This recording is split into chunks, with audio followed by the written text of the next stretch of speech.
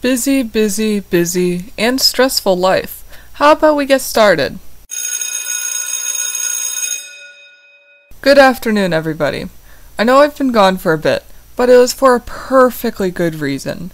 One of my coworkers finished university recently, so he went back home to India for a bit, which means I ended up getting more hours at work. Plus I had a lot going on at school too, like script writing, essays, so on and so forth. So I don't know if I'll be uploading regularly yet or not, but we'll just have to wait and see. Also, I was planning on a collaboration, though we're struggling to find a date to record due to my work schedule and the chances of me being called in. But with some time, I'm sure that I'll be able to get that episode out to you all. Anyway, enough with the boring old life stuff. Let's get into this week's topic: careers. There are many careers that one can go into, and if you're someone that enjoys writing, then you have quite a variety. By the way, I got this information off of a post on Instagram at The Tale That Never Ends. They will be credited in the description for the Instagram listeners. So, without further ado, let's get into this week's episode. Number 1. Grant writer. What they do: research and complete grant applications to help organizations, often nonprofits, get funding and support and carry out their mission. Requirements: keen attention to detail and research skills. Average annual income, $66,381. 2. Speechwriter. What they do: compose speeches to be delivered by other people, from company executives to organizational leaders to lawmakers. Requirements: the ability to write for oral communication with another person's speaking style in mind.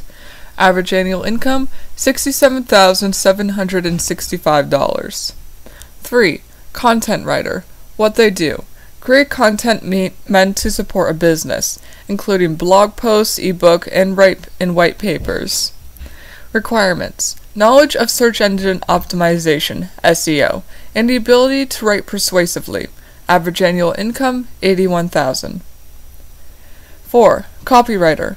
What they do: write language, ranging from phrases to taglines to paragraphs, meant to sell, explain a product/service. Requirements: write persuasively and understand consumer behavior.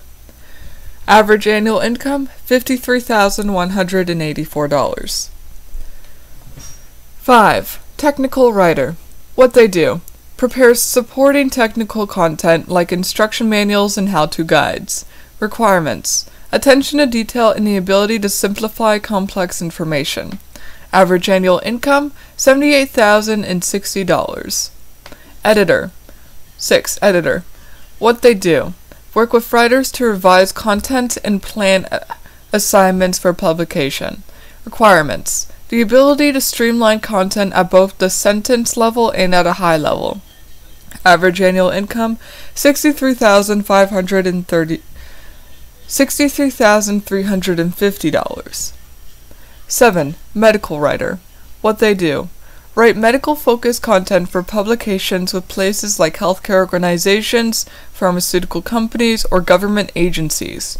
Requirements: an understanding of medical concepts and the ability to communicate those topics to the average person. You may need to have a degree or a history of working in a medical field on your resume to qualify. Average annual income, $102,603. 8. Ghostwriter. What they do: create content for websites or on behalf of individuals. Published content will either not have a byline or will show someone else's byline. Requirements: the ability to write for another person or publication's voice and adherence to style guides. Average annual income, $64,148. 9. Content strategist. What they do: establish and execute a content plan to meet business goals. Requirements: cultivate a deep understanding of your business and audience. Average annual income, $76,400. 10. Social media manager. What they do: create social media content, ranging from Instagram caption to LinkedIn posts to Facebook posts and more, for a company or clients. Requirements: a strong sense of engaging, social-friendly content and the ability to capitalize on relevant current events. Average annual income, $59,539. 11. Translator. What they do: translate content or speech from one language into another. Requirements: ability to speak and write in another language and make judgment calls when direct translations are not possible. Average annual income, $60,574. 12. Proposal writer. What they do: create documents intended to persuade others to invest in or support a project or business. Requirements: strong researching and organization skills and the ability to write persuasively. Average annual income, $67,020. And that is all from the post, though I'd like to add on a few more. It does mention ghostwriter. However, you can also be a published author as well.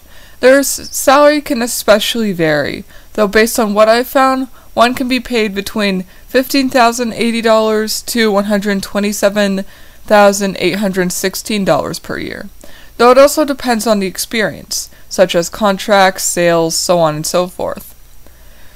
There's also podcasting, which currently I don't make any money from podcasting, since I'm a minor and I don't have anything like sponsorships set up. But based on what I found, one can make $55,000 to $80,000 a year.